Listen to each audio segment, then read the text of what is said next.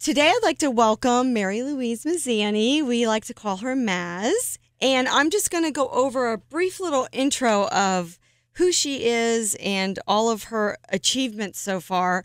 But I don't have 2 hours, so I'm just going to cut out a couple. Because you're a very accomplished woman. And, thank you. I'm honored to call you a friend.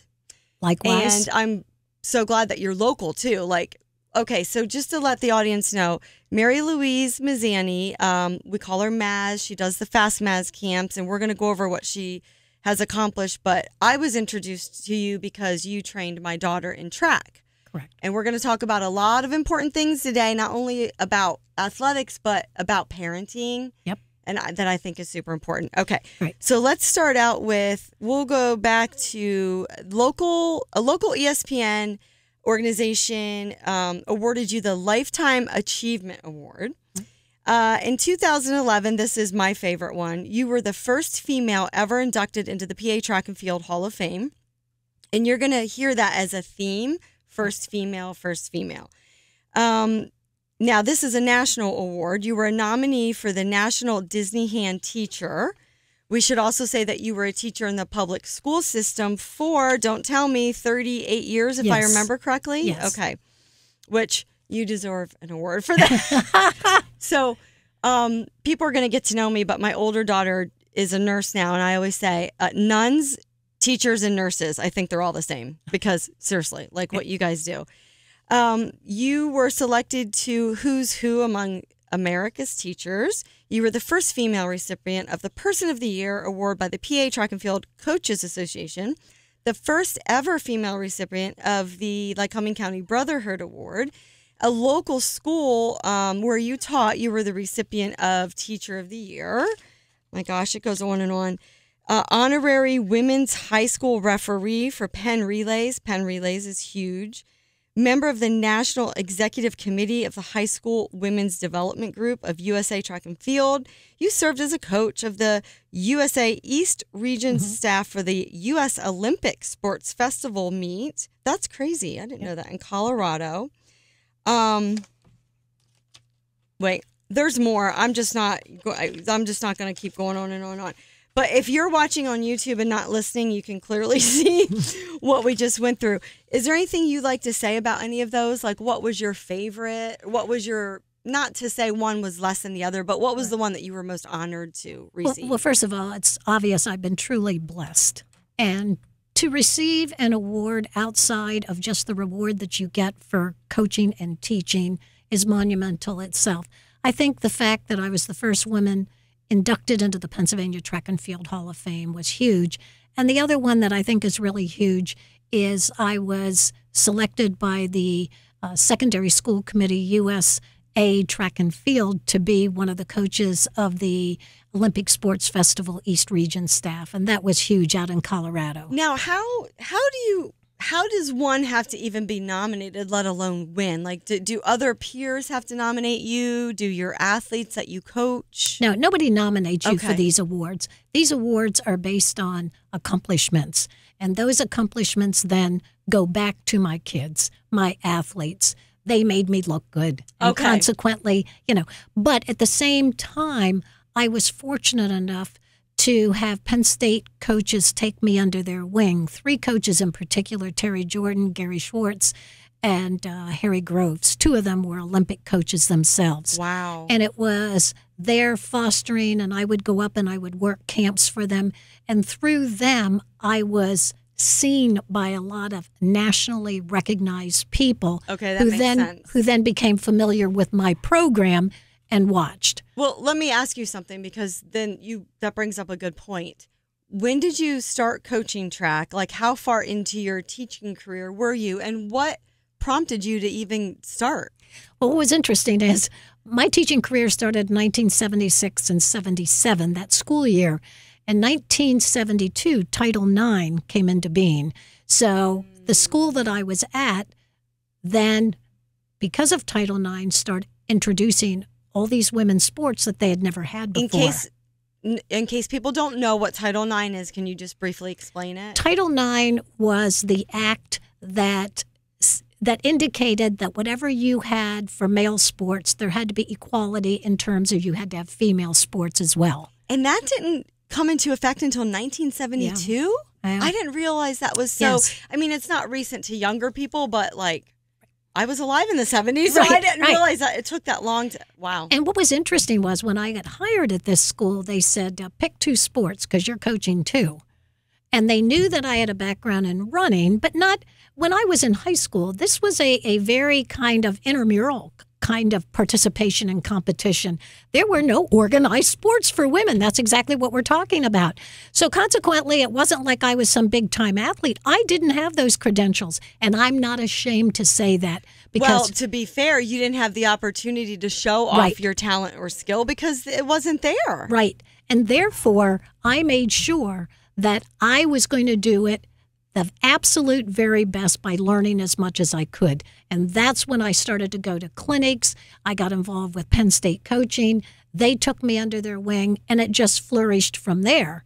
So they told me, well, you got the teaching job and you're the head track coach too. Okay. So boom. No that was pressure, it. though. No pressure. No pressure. So you let me just point out that you were really living through a time that many of us will never know. You were figuring everything out as you went. Yep. You were a trailblazer. You were creating opportunities for a demographic, women and girls that Right. never had those prior. Correct. And you didn't have any guidance. You were just so that makes your story even more amazing. Well, and I was told I was going to have all this help from the current coaches that were in place at that time. Did not happen. Not So- that this matters, but I'm just curious. Were they all men? Yes. Okay. And so consequently, I decided I was going to do it on my own, and I was going to do it right. And that's why I've always believed in the quote, if it is to be, it is up to me. Oh. And therefore, we took it. You and, ruined my last question. But that's okay. I'm kidding. I was But gonna ask you what your consequently, favorite and quote I was. figured I'm just going to do it right. I came from a family that believed in hard work and perseverance and gumption and guts. And if you're going to do it, you're going to do it well, and you're going to do it right. How many times did we hear that growing up? Because Oh. I know we have similar backgrounds. Yes, absolutely. If you're going to do something, do it right or don't even bother. Exactly, exactly. And that has always been part of my character because I was brought up that way. Which parent do you feel influenced your life more? Like, where do you think you get most of that discipline and gumption and like stick-to-itness? Where do you get that from, do you think? It's really interesting because I would say that both my parents, but my mother was the one that really pushed the idea, you're not going to quit. This is how it is. Deal with it. Pull up your pants. Get moving. Good. We're not hearing it. My dad was the real competitive one. Okay. If you're going to do it, you're going to win. Don't come home if you don't win. And I heard that more times than I can tell you. So when we used to joke around with Sophia and say, you're not getting supper tonight if Right. you don't get first place. That was Exactly. kind of really true in your Exactly. house. That was true in my house. True in my house. Oh. And I played tennis a lot in high school, and I played tennis okay. in college because that was one of the women's sports they had. And at high school one time I was losing a match, and my brothers were standing behind the fence, and they said, if you lose, don't go home. Oh, Boy, my that just turned that gosh. around. Yes. And see, a lot of people, a lot of kids nowadays with that sort of discipline, I feel they cower to it instead of rise to the occasion to it. And there's a multitude of factors why. It's not any one person's fault. It's a combination of just the world we live in now in society, and how blessed we are to live in this country with everything that we have. And it really is disheartening to me. We have to do a better job of teaching kids how to be responsible, how to be accountable, how to be tough, how to know that you have to fail. Yes. Failure is part of growing, and nobody likes it. And I have been there. But consequently, if we don't teach them that, then when it happens, they don't know how to They deal crumble. with it. Yep. I know. Failure is like frowned upon now. I know. And we can't. They just, that was something very hard for me to get out of my girls. Like, it's okay if you fail. No, it's not. Again, I don't know where, I don't want to lay blame, but it's a society thing that I don't know where they learned along the way that if they failed, they were a loser forever. Yeah. And it's just so not true. Look at all of us. Right. Look at what we did when we were younger, and everybody's fine. Like, right. Well, and the thing is this too, we're in a situation now that being tough should be a characteristic that everybody has. Not everybody's going to get a trophy. It doesn't work that way. We don't teach kids real life things. Trigger point. No, I'm just kidding. No, that's true. So getting back to your childhood, how many siblings did you have? I had 3 brothers. One of them has passed, so I've got 2 now. That's right. I think I knew that. Yep. So you were the only girl. Yes. And your parents were tough. Very tough. Yeah. Now, were they themselves immigrants or were your grandparents? My grandparents on both sides were immigrants. Both sides Italian? Yes. Okay. Both sides Italian. They were both very tough, but very loving and very caring and very nurturing. And I know people that know me get sick of hearing me talk about this, but I just think Italians have mastered that skill. They do. They're tough but loving. Yeah. Okay. Yes, very much so. Yeah. But anyway, okay, so out of all of the awards that I went over, was there one that I didn't mention that you might have wanted me to mention, or did I kind of hit the highlights? You hit the highlights. That's fine. So you started coaching track pretty much as soon as you became a teacher. Absolutely, the first year. Wow. You had to have felt overwhelmed. It was very overwhelming, just starting as a brand new teacher. Oh my gosh. And, getting a classroom and getting 6 classes and learning a curriculum, and then having to go outside and coach track and field as well. And I coached another sport too. Softball for girls was just instituted at that. It was softball and it was track and field that were 2 of the big ones. They had always had tennis and swimming. So consequently, I had to be the assistant in softball. Now, once softball got moved from the fall to the spring where I had track and field, then I became the cross-country coach. So the sports you did in high school, of course, they weren't competitive yet at that time, but you did tennis. Yes. Was there anything else available to girls? I would go to the kids call them AAU meets now. I would do that in track. I would go down to the Junior Olympics in Philadelphia. Oh, wow, you did? Yes. So you know what? I've known you for so long, and I can't believe I've never asked you this, but I like that better. Yes. What was your main event that you liked to do? Sprints. I was a sprinter, the 100, the 200. Yep. Wow. Yes. Oh, it just sucks that wasn't available for you to be competitive, but it turned out amazing. Tennis was great, and I ended up being a Mid-Atlantic Conference champion in tennis in college. Yeah, so that was neat. Did you, when you had to first start coaching in high school, did you do boys and girls or just girls? Just girls track. Okay, all right. Did you ever coach boys along the way? Not in track. I coached boys and girls cross country. Okay, gotcha. Because the program, boys and girls cross country, was one program, and we had before I took it, it was a male head coach, and I was the assistant. And then when he left, I became the head coach, and a male became the assistant. Okay. So, and answer this however you want. What would you say was your biggest challenge? I'll start first with your teaching career, being a female trailblazer. Like, did you come across any hurdles or obstacles, and were you ever told no, and then you had to turn that around? In teaching, not so much, although the department that I was in, there was only one other female. So there were probably, 8 or 9 males and one other female, and it was like that for 20 years. See, it was like that for 20 years. See, when you don't grow up like that, like you don't realize, this is why it's so important for even my generation and my kids to hear this. We need to know about people like you that made opportunities so available. Well, and the coaching part was the hardest part because we were now entering a man's world where boys' sports were already integrated into the system, and boom, out come these new girls' sports. And, I was going to get all this help. Did not happen. Just out of curiosity, how many kids were you coaching just by yourself at first, being a new teacher, a young woman? We had 80 kids out for track. Now, I had an assistant, but we had 80 kids out for track, But that's still a lot. That is so many to keep. Right. And, I did not grow up in the Me Too movement. I did not. Right. And you know what? I'm telling you, what has transpired has made me tougher. What doesn't kill you makes you stronger. Kelly Clarkson.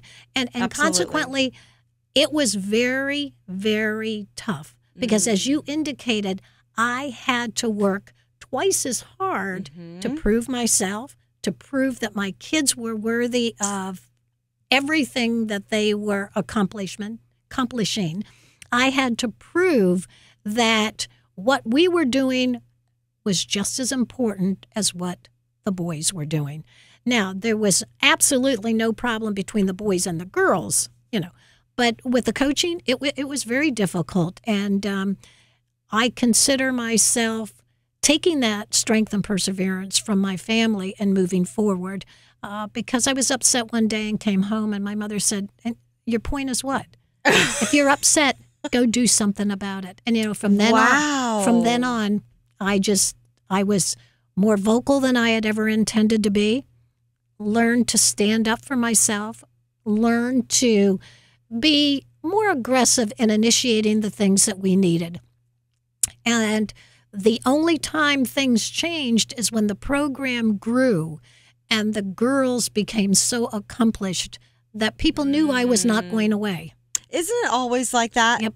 Every time I hear a story about a trailblazer or someone that did something that no one else did, especially women, how long did that take you to shut people up, basically? If I started how many years? 76, 77, I want to say probably it would take a good 15 years. Oh, my gosh. Yes, it would take a good 15 years because all the while we were working. Well, we became the first girls team to ever beat State College high school girls team ever. Wow. And once we did that, which was in 83, things started to turn around a little. And boy, after that, we just kept moving up. And our athletes became nationally ranked and so on and so forth. And then people thought, well, maybe this program is for real. Maybe she is for real.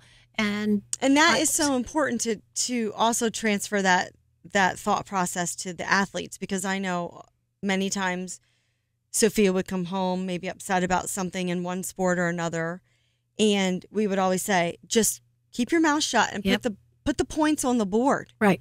Because the only way to shut them up is with your stats. Exactly. You can't shut them up whining or complaining or not showing up. You shut them up by showing up and putting points on the board. Exactly. Only way. You don't have to tell people how good you are. No. They'll see it. Right. They'll see it. So can you remember what your first huge accomplishment was with a female athlete, like whether that be a district title, a state medal? Well, first of all, we won 26 consecutive district titles in track and field and 16 in cross country. Oh, my gosh. All the years I was head coach in cross country. Yes. Wow. The first state champion that we ever had in our school was Tammy Hurt, who was a black woman. So she was not only the first woman, the first black woman as well. And that was a huge, huge accomplishment. And then they all fell after that. I just wanted to say we had 15 individual and relay state champions over the years. And let's just stop. State champion. This isn't qualifying. No. This isn't a medal. This isn't second, third, or fourth. Right. This is state champion. Yes. 15. Yes. We finished in the top 5 in the state 10 of 20 years. Oh, my gosh. And finished in the top 10, 12 out of 20 years. And we had... And let me say, too, we're a small town. Right. For people that aren't from here, hopefully this will go... the more I do these, hopefully more people will see them. We're a small town. So when you're going up against these big, like, Philly schools. Oh, yeah. And Oh, such, absolutely. Yeah. Absolutely. And the interesting thing is you said about a struggle. I had a girl that made a junior Olympic team. So she made the team, so on and so forth.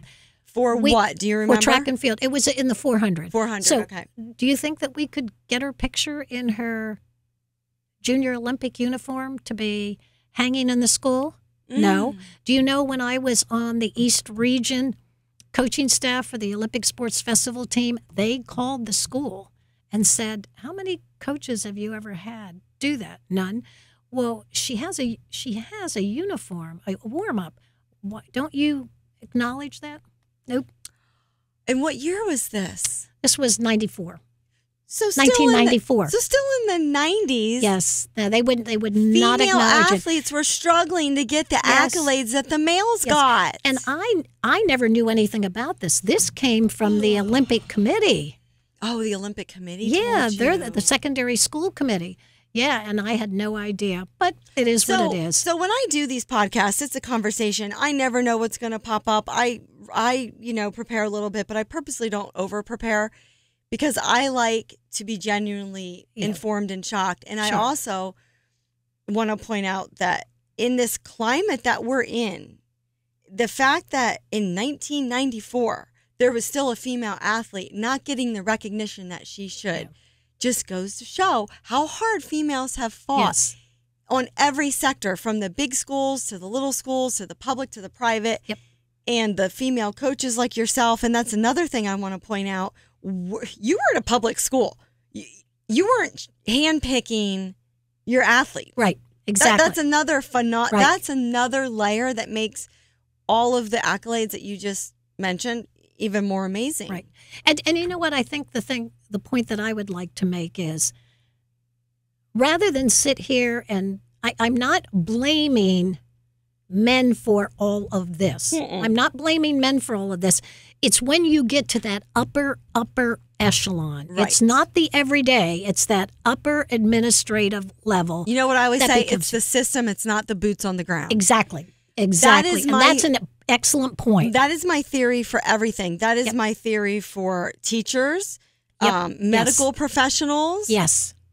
God bless them. They are only doing what they're allowed to do. Exactly. And they're only in a culture that was created by someone other than themselves. Exactly. And how many times, there's so many great men, and how many times do these men probably go home and say to their wives, it just breaks my heart that these girls have to go through this or fight. Right. And a lot of those men have daughters. Yes, exactly. And that's the point too. And they want a better climate for their daughters. Absolutely. So when they see, as you said, boots on the ground, what's happening, they want that cultural climate changed. And there's a lot of men now, Yes. I don't know if back in the 70s they were, but there's a lot of men now even fighting for it. We will always continue, men and women, to support our daughters, but it is the system. It is. And who knows where that system got started, but if we can just slowly keep chipping away with people like yourself and men that will join your crusade, we can break that system down. Absolutely. Absolutely. Women certainly have more resources now available to them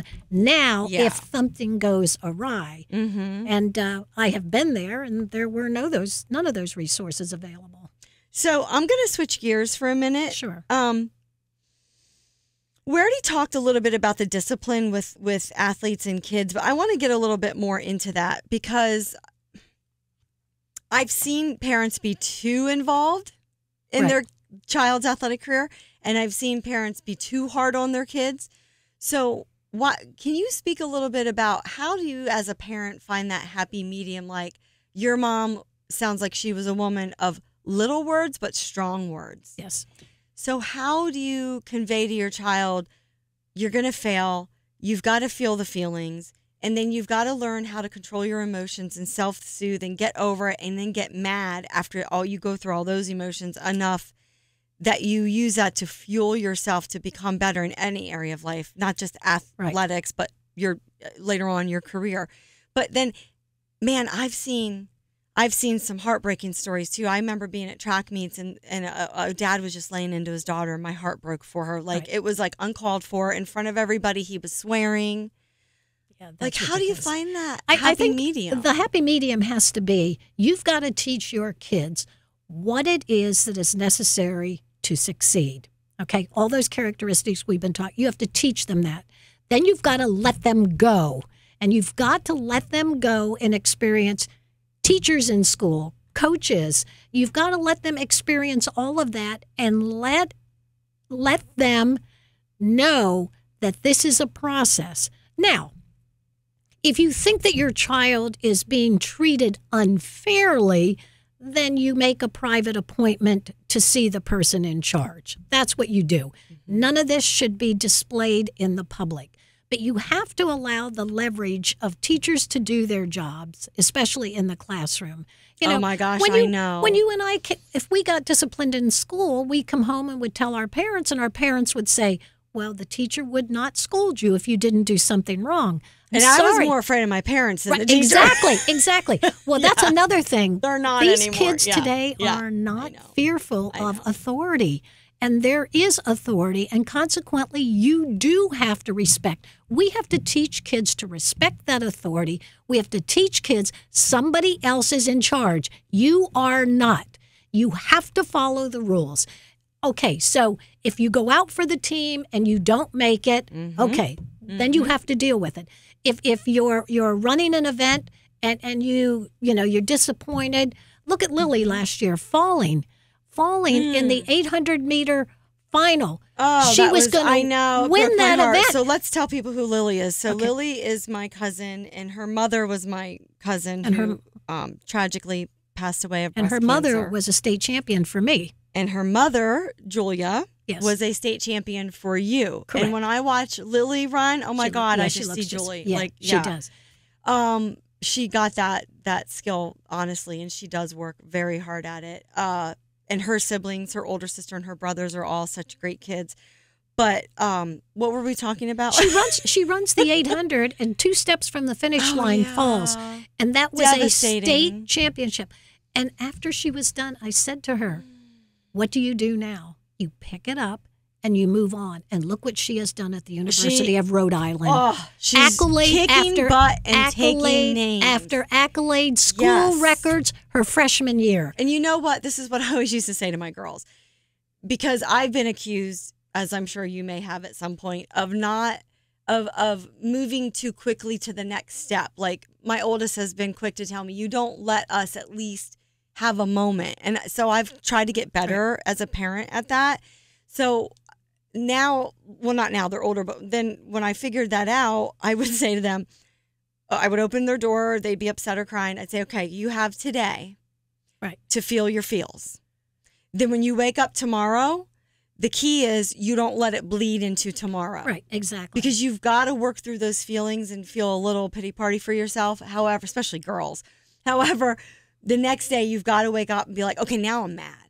Right. So it's only when I'm going to mess this up, but it's like a quote where like when you have a feeling, it becomes a thought. And then if you let that thought become a behavior, that behavior becomes your personality and that personality controls your life and where you go. And that's really scary. If you see that cascade of events, you got to stop it.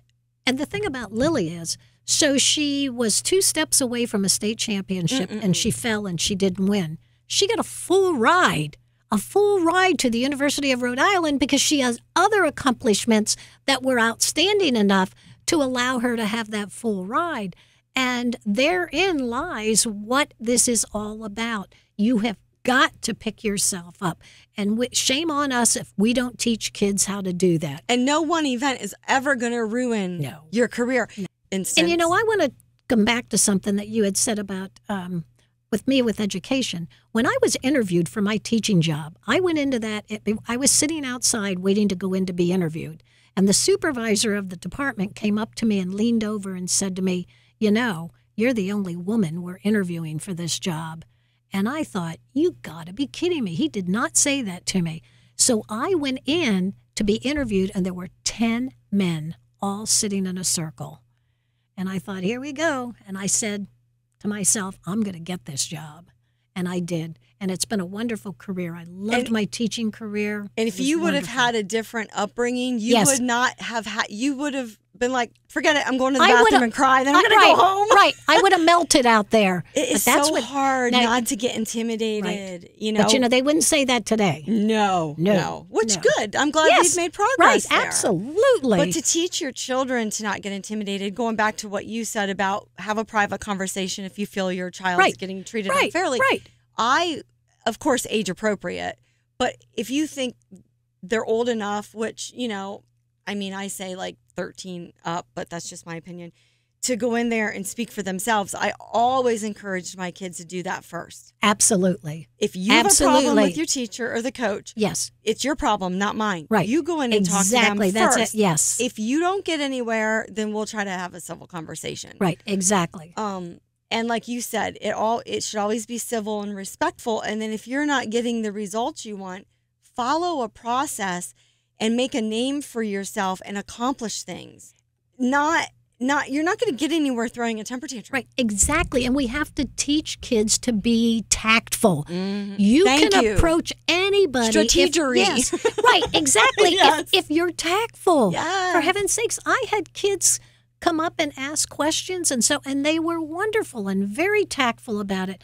Anybody will entertain something that is brought to them in good faith. Right. But when you take it and you make it something that is going to infuriate and inflate and ignite, you're in trouble. Well, I have to challenge you on that point. Okay. Because in the generations that we grew up in, or especially you, I think maybe, yes, that was true. But I find as though the emotional maturity is not there anymore, even with adults. So I find as though even when a but like a teenager or somebody goes to a person of authority that you think in my day, all adults were the same. Like they all, right. And then the adults are acting emotionally a little bit more immature than the actual child. That's disheartening to me as a parent. Yes. Because it's like, okay, so now we have adults that don't have emotional maturity or don't even know how to go back and forth with a kid, like you said. And I agree with you. I agree. Because there are some times when kids or students do approach and you think that they are trying to start something or initiate something, and then you become defensive. And once you become defensive, all bets are off. It doesn't. Or even if they're going to you as an adult in good faith, if it's not on your agenda or what you want to do, right. I just find that adults are just not handling it like they used to when I was a kid. That's just me. That's just my personal experience. I got you. But anyway. So. And people are like pyramids. The notice few on top would crumble without the firm support of the many underneath. That's basically, yeah. That's good. That's good. Do you have a favorite memory of when you saw an athlete that was just like counted out by everybody or maybe had an injury and they just fought and came back and won? Oh, I've had so many of those. I had a girl one year that was racing against a girl that was ranked 3rd in the country. Oh, my gosh. And yeah, we were standing down by the fence and the race started and all the guys around me were saying, and not just because they were guys. Was it like a 100 meter? No, it was 800 meters. How do you remember? You have had, so let me interject. If we had to count how many kids you coached, it would be thousands and thousands. Yes. And the fact that you remember this is so impressive to me. Right. But go on. So it was interesting because this girl was going to win, hands down. That's all everybody was talking about. And before my girl went out, I said to her, now, in order for you to win this event, you have to come through the 400 at such and such. You let her go. Let her go. Do not allow her to pull you out of your strategy. So they came around the first lap, and this girl's ahead, and I looked up at the clock, and my girl was right on.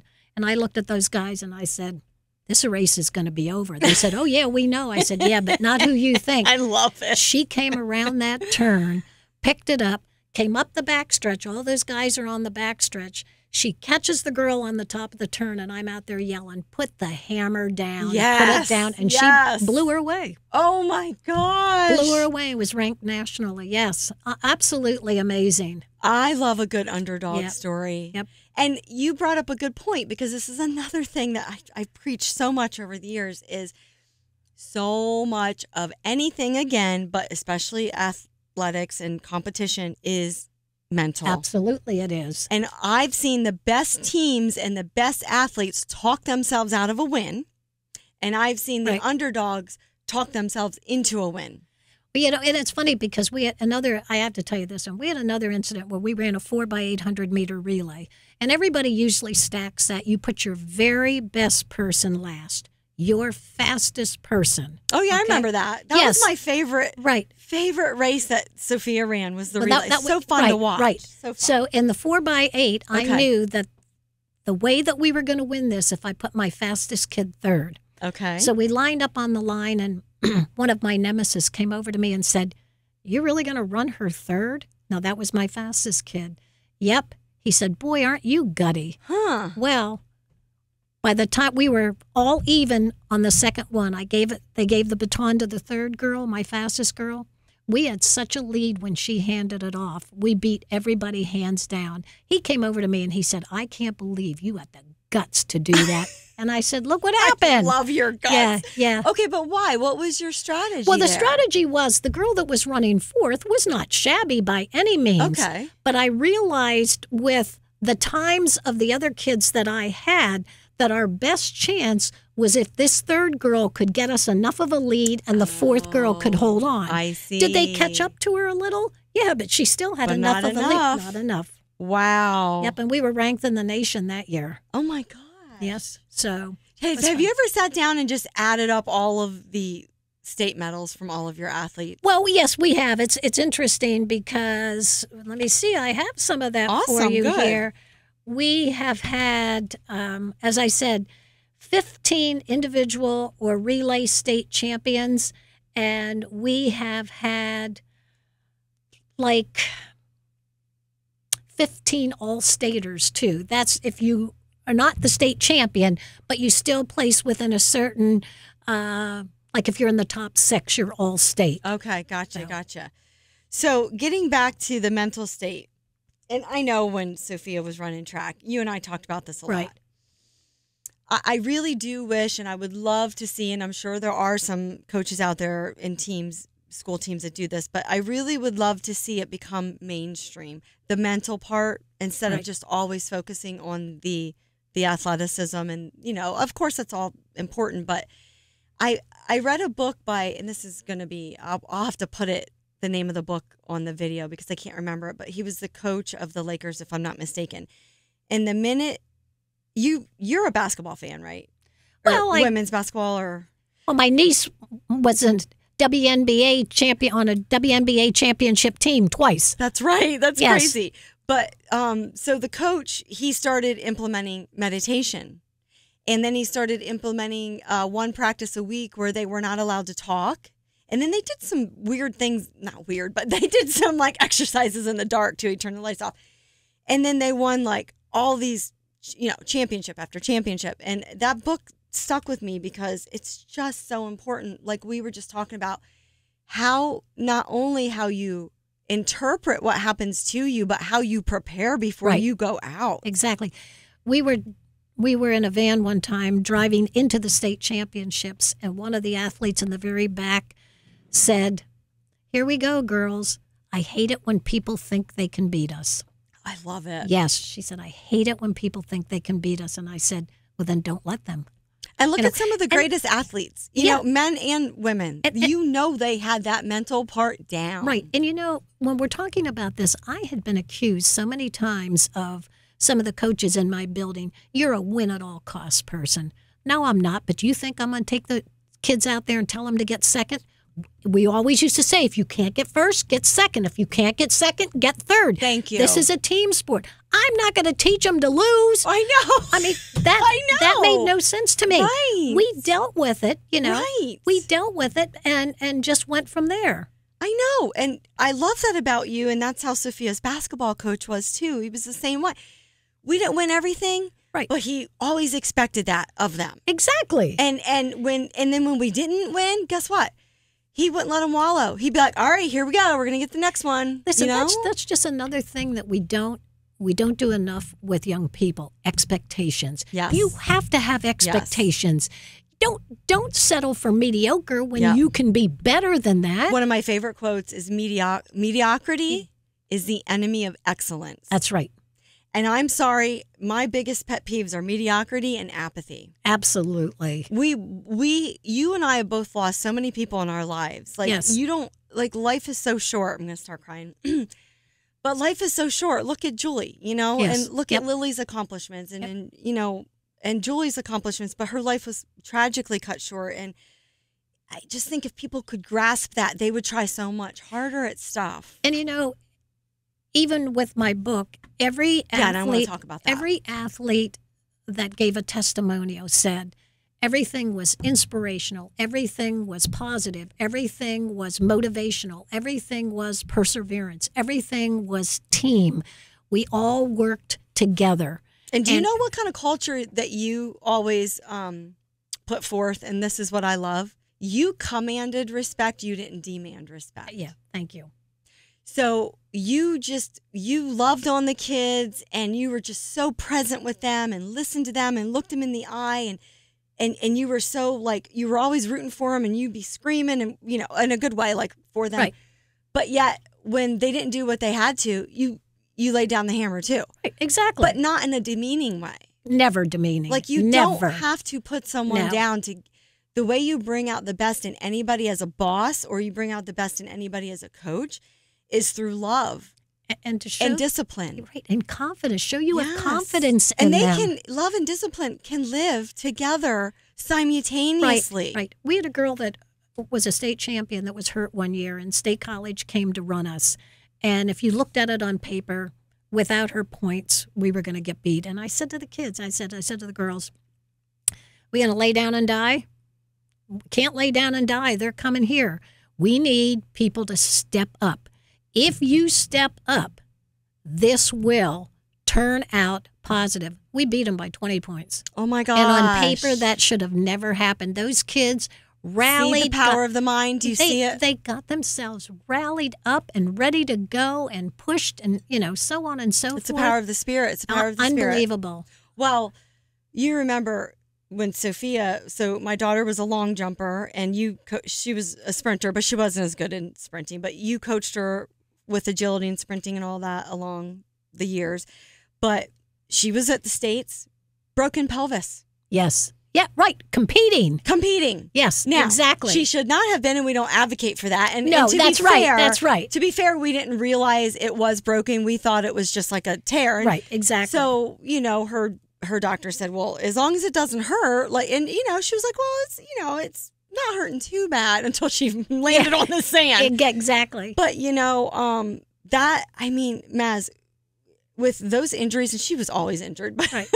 you know, with her hip and her pelvis, who breaks their pelvis and still jump? Competes? And, you know, and it's just, you got to be smart about it. And if we would have known how serious it was, she wouldn't have done it. But you've got to have that thirst. That's right. For winning. That's Competition's a good thing when it's in a controlled environment and when it's appropriate. Exactly. It's a good thing. Exactly. It adds so much to your character. Exactly. And when you said about, well, okay, when they lose, which my kids did many, many, many times, what happens? Do you let them go cry about it? No. You know, when Sophia lost a few times, guess what? Her and, you know, the gentleman that helped you, Jeff, that helped her with her long jump. Yes. They'd be the only ones at the track exactly. hours after practice because she was mad. Right. So she stayed after practice hours with him. Right. And getting back to what we were saying about kids, this is a funny story. So my older daughter was a dancer. I think I told you this before. And Sophia was playing softball. Both came home same day. I think Sophia lost like some big little league thing, and Gabriella didn't get a spot, a solo in a dance recital. And they were both sitting on the couch, you know. And I looked at them both. They tell this story. They think it's so funny now that they're 20 and 22. I looked at them both and I said, oh my gosh, you tried your best. And the other team was just better than you today. That doesn't mean next time you might be better. Right. So today you're a loser and you're a loser. There you go. Good. Good. And they were like, oh my gosh, I can't believe you're calling us losers. And they were upset at first, but now they're like, okay, we know why you did that. Exactly. And I was like, so get up. You get the solo next year, which she did. Right. And you win the championship, which their team did. Right. And it's like, oh my gosh, one moment does not define you. Exactly. And that's what we have to make kids understand. And we don't do a good enough job across the board of doing that. I will say, though, our little town produces so many great athletes. It's amazing. And I will say it is refreshing, at least the parents that I was around, they all had that old school mentality. Right. So I didn't, it was great. Like, I didn't have to experience that too much, thank God. But anyway, so let me see what else I have here for you. Gosh, we covered a lot. We sure did. Talk to us about what you are still doing right now. You're still part-time in the educational system at a high school level and a collegiate level. I do curriculum work at a local high school for teachers, implementing kinds of strategic programs that we want them to use to keep engagement moving and keep engagement as a big process in the education of our kids. And I am also a field supervisor at one of the colleges where I go out and observe pre-student teachers. So, teaching was my passion. Everything that I've done has been with passion. And so I still get to go out and observe them and then, give them tips on what it is they should maybe look at doing differently to improve that teaching so that when they student teach, they start to improve. So, I'm still doing that. When was the first moment you said to yourself as a child or a teenager, I want to be a teacher? 3rd grade. Yes, I always knew I wanted to be a teacher. Up. Yeah, and I was always upset about it because all my friends in high school. Oh, wait, you were the one in the classroom that was always like when the teacher left the room to go to the bathroom, Marilouise is in charge. No, no. Absolutely Okay. not. Absolutely. I always knew that I wanted to teach, though. I mean, and I loved it. And even at the end of my 38th year, I waited until the end of May before I decided I was going to retire. And the only reason I did that is because we were negotiating a new contract, and the head of the union came to me and said, you are going to lose miserably in insurance if you wait for this new contract. So that's why I went. So it was time to go. Yep. And then you just kept busy, of course. Yes, absolutely. So now, did you stop coaching school track at that point, and Yes. then you moved into like the private sector? Or? I have been coaching in one way, shape, or form, whether it is organized school sports or otherwise, for 47 years. Oh my Yeah. gosh. Yes. Yes. And I the thing I do now with teams is just I love to work with teams, trying to work on speed, agility, and quickness. It's I know. I love watching your camps. Yeah, it's just, Let's talk a little bit about, because this is another one of my pet peeves. Talk a little bit about how important it is for all children to be doing a camp like yours. Listen, Lily's at college and track. My daughter went to college. Not everybody is going to go to college and play a sport or be in a sport. And not even everybody's going to be the best high school athlete. That's not what it's about. It's about keeping active yes. and those motor skills and the proprioception and the exactly the mind-body connection. You can tell that, with kids nowadays, even a lot of what you do in running, you have to know how to skip. They don't know how to skip. Yeah. So don't you love when people go, well, it's just running? Oh my gosh. There's so much to just running in air quotes. People are willing to go to the ends of the earth for batting lessons. And this is not a criticism. All these specialized things. But they forget. They think it's running natural. Running is right. specialized. Right. Yes. There are things that you can do to enhance your running. That Absolutely. old adage of either you're born with speed or not. No, we can improve speed. Sure, there's a speed. natural ability there, like every sport. But my gosh, it's when you watch, like if I watch videos online or at your camps, there's so many little things that you don't think about to the mechanics. And like when Sophia used to come out of the blocks, like when do you want your hands up? When do you stand up? Exactly. And Harry Groves was an Olympic coach several times. He was from Penn State University. And I'm not bragging on myself, but Harry wasn't fond of female coaches, but he always used to say that I was one of the best sprint technicians in the country. Oh, wow. And that was a compliment. Yeah. So anytime I went to Penn State to work camps, I always did the session on body stature, sprint mechanics, where this is supposed to be and so on and so forth. Absolutely. So, and that is a skill. Yeah. So if a parent is thinking like, and let's not even get into how obesity is an epidemic and diabetes is, hitting our children younger and younger, and then nutrition's a whole other side of it. But just physically speaking, if your child doesn't take interest in sports, that's fine. Like their skill is they're an artist or they play an instrument. Sure. But guess what? They still need to be in camps like yours because it only helps you in life. And I noticed when I owned my gym as a personal trainer, when I trained women for years, a woman would come to me 40, 50, 60 years old. Do you know I could spot immediately before I even asked them who played a sport in high school? Sure. Or who even did anything outside? Did you play kickball? Did you do something? Exactly. Because the women that did not, were not ever active in that manner, I had a really hard time as a trainer getting their synapses in their brain Sure.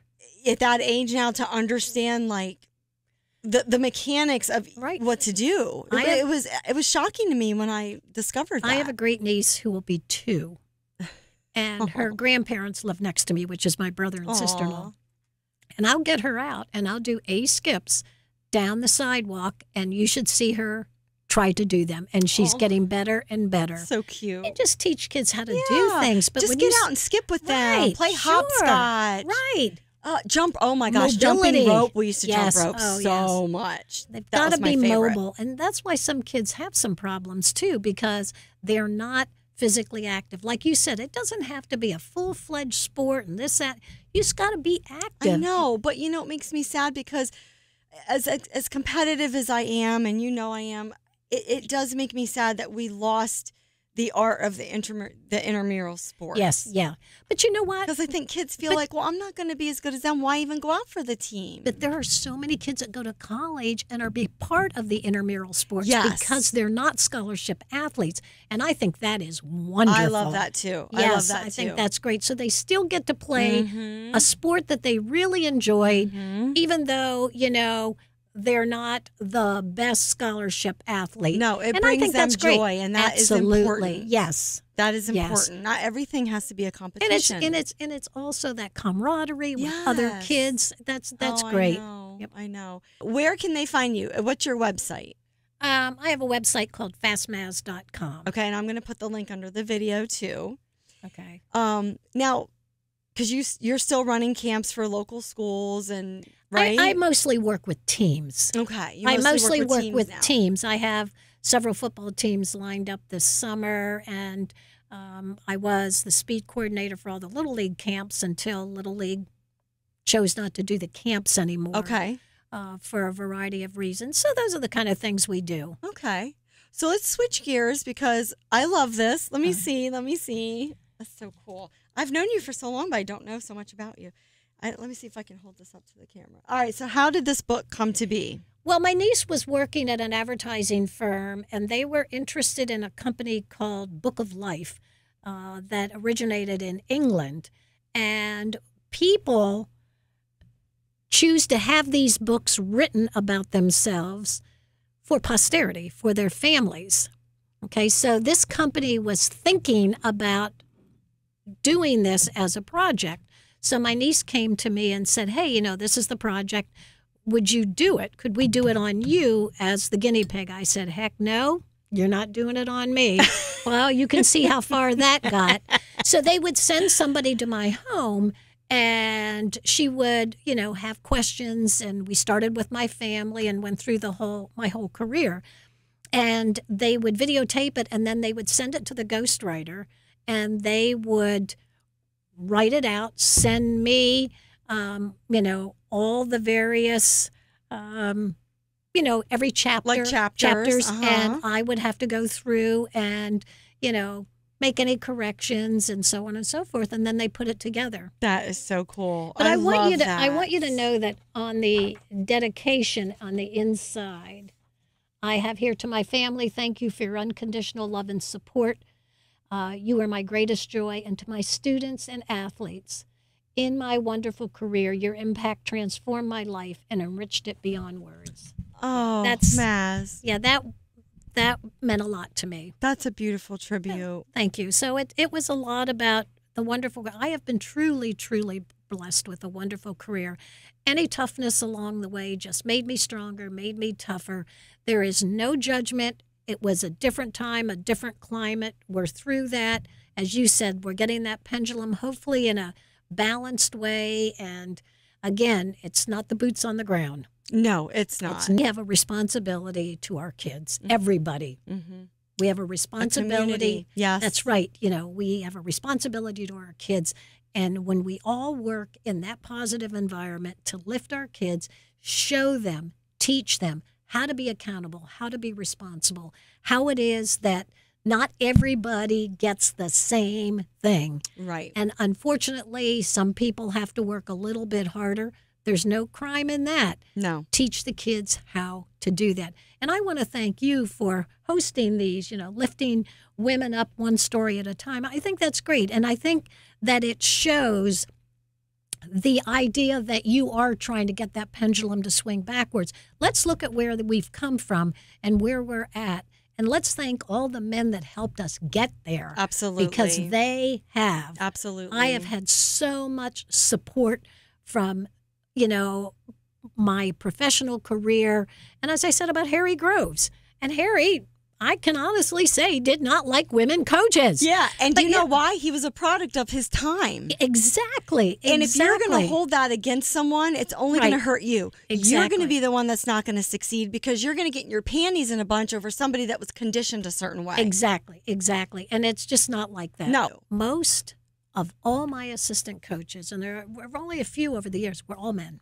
Yeah. We're all men. Yeah. And they had complete autonomy in the areas that they coached. Mm-hmm. And I had a girl that won the discus one year at States, and my assistant, Jeff, was her coach. And the press ran up to me, hey. I said, oh, no. You go out, you talk to Jeff. Mm-hmm. Jeff coached her. Mm-hmm. Jeff coached her. Right. He's the one that should comment on her. Yes, I am the head coach. The program is under my tutelage.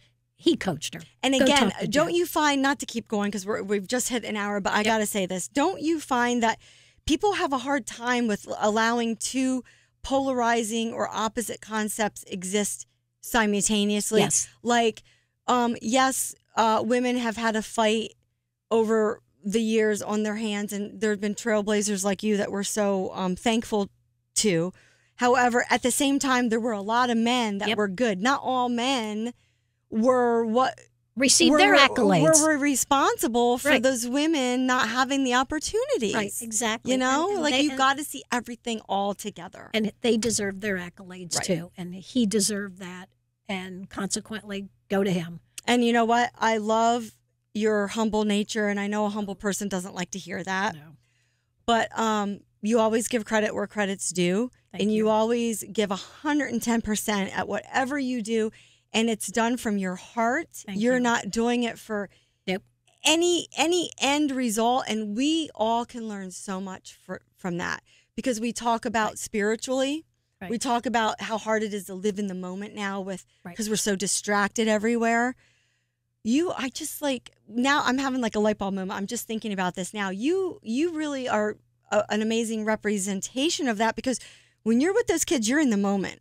You're not thinking about someday they're going to win a state title. You're in the moment. Exactly. And, especially kids, but people also pick up on that too. Are you looking me in the eye? Are you in the moment? Are you worried about what we're going to do in the future? And I just respect you for that. Well, thank you so much. I just want to say one thing concerning that. And this is not to blow my own horn. One of the girls that I write about in this book was, first of all, I was always accused of spending too much time with the nobodies. And that just never, and I write about that in the book. And the other thing was I talk about in the book of a young girl that ran for me that was not talented. Every day she was out there working. And all the kids knew her well. And one time she ran the 100-meter dash and she PR'd. And she looked up in the bleachers and she yelled, Maz, I PR'd. The whole team stood up and clapped and cheered. And her PR wasn't something to sneeze at, but it was a big deal for her. And we all acknowledged it. And, she had children that went to the school where I taught, and she would always stop in to see me. Oh, yeah. So those what are the about. Nice stories. That is what it's about. And in case anybody's wondering, unfortunately, you can't get your book unless a certain amount of copies were made. Right. But I would like to borrow it and read it. Sure. And I just want to thank you Absolutely. so much thank for you doing so this much. and This making a difference for everyone, not just women. Well, with and your accomplishments. likewise, right back at you for what you're doing here. Thank you. I you. appreciate it.